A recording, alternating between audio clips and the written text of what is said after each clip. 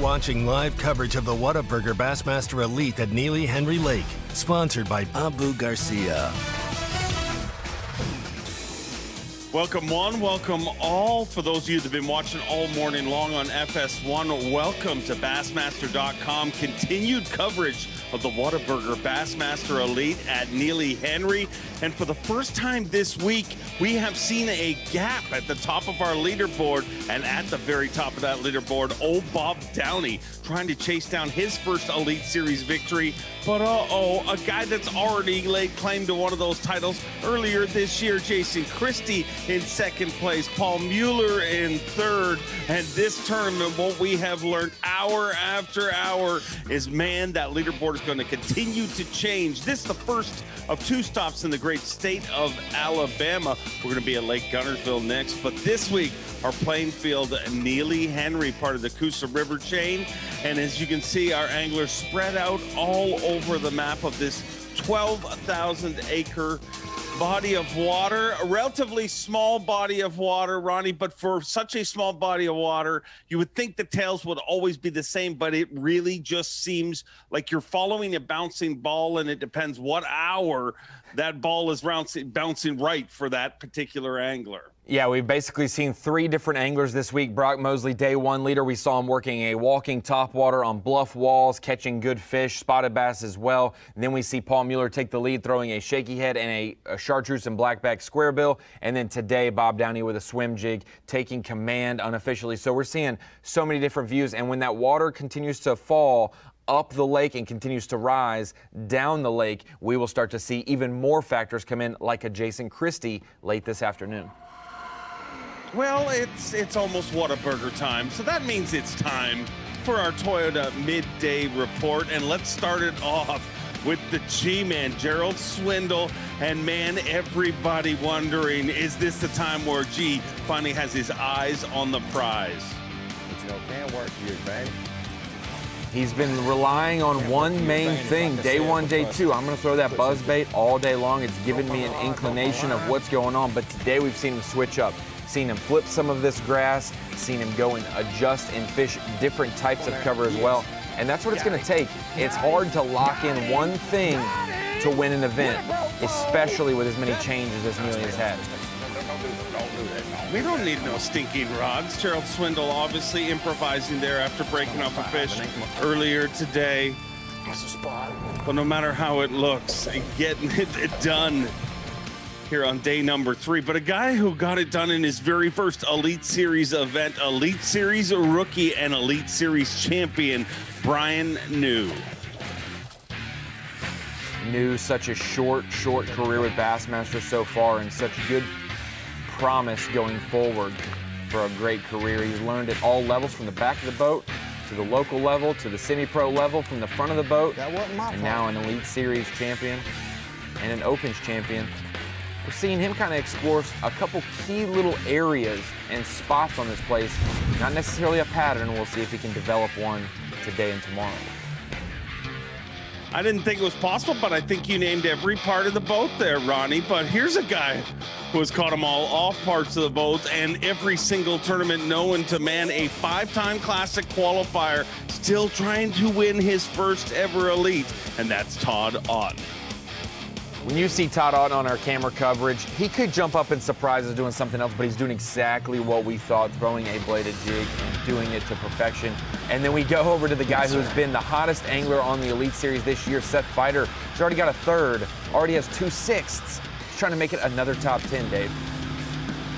You are dropping those numbers like bombs, and Seth Feider always dropping those bombs and has avoided a bomb this entire year, and that's what puts him in top of our Angler of the Year leaderboard, and everybody questioning if Feider can get through this.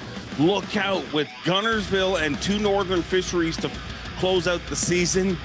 Is this Seth Feider's season to finally win that Angler of the Year award? We'll have to find out. We'll have to pay attention all season long. A lot of fishing ahead.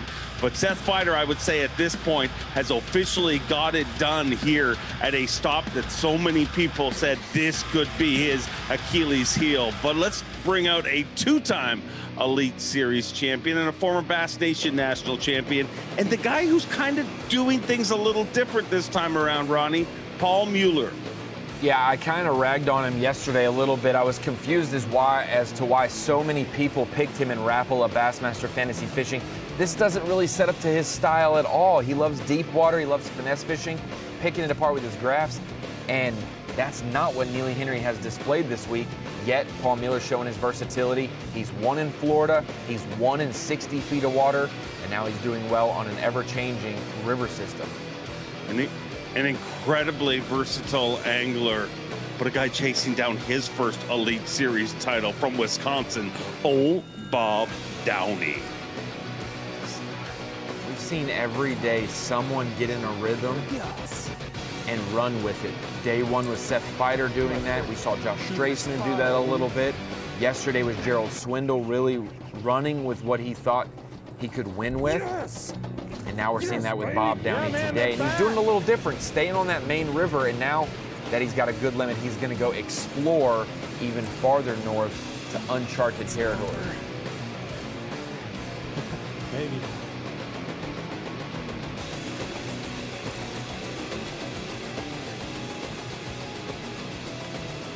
And Downey, our current leader, putting together a pretty consistent event as well. Not only does he have roughly 12 to 13 pounds today, but day one, Bob Downey had 13-15, then backed it up with 13-2. Now he's got almost 13 again for an event that you cannot be consistent in, and it's very hard to do so. Bob is proving consistency has him at the top spot for a reason. We're going to watch Bob Downey fish live right now on our Toyota Midday Report for the 6th stop of the Bassmaster Elite Series here at Neely Henry on the Coosa River.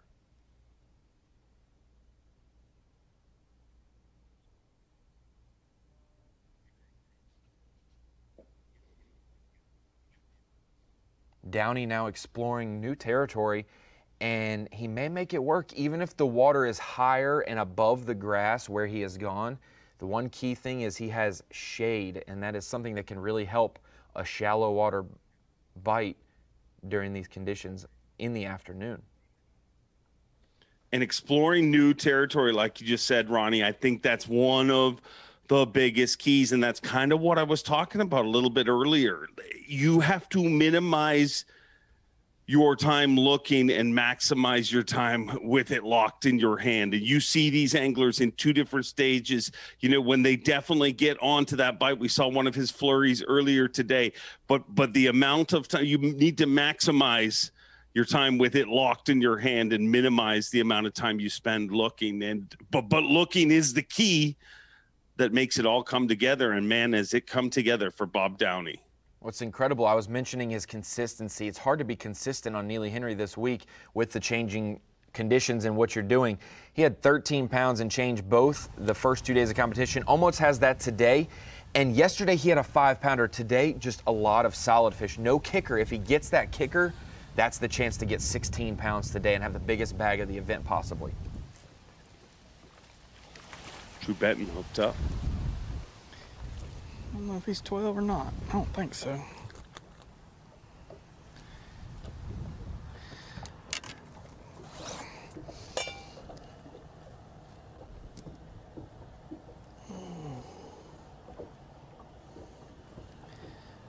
Thank you. He's close. If he just relax.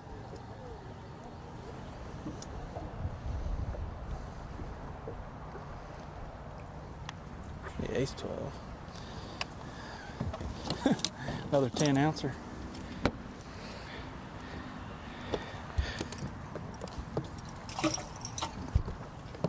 Butts number 5.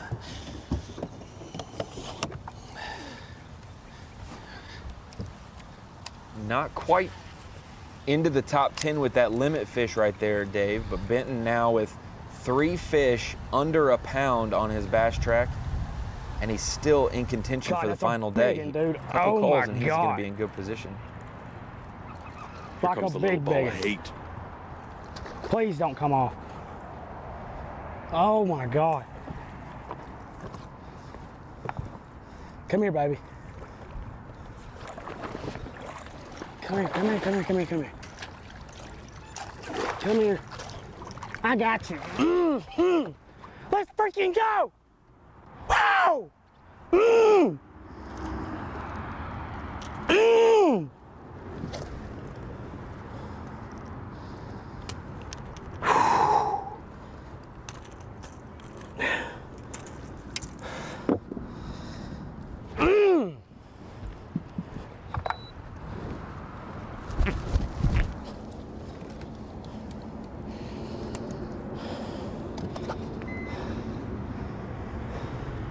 God, I'm shaking.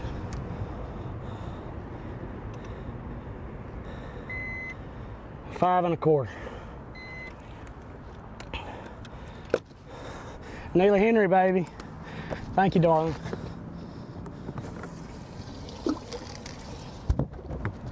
Give me some on that.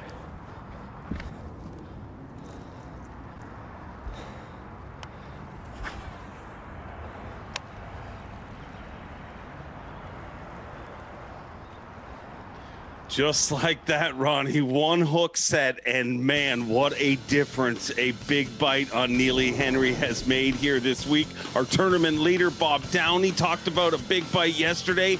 Well, the little ball of hate comes out swinging with a giant fish here on semifinal Sunday.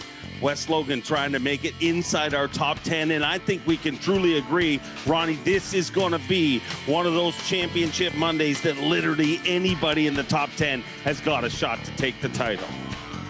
That is a huge fish. It has eluded him the last 2 days, losing one on day one, losing one on camera yesterday.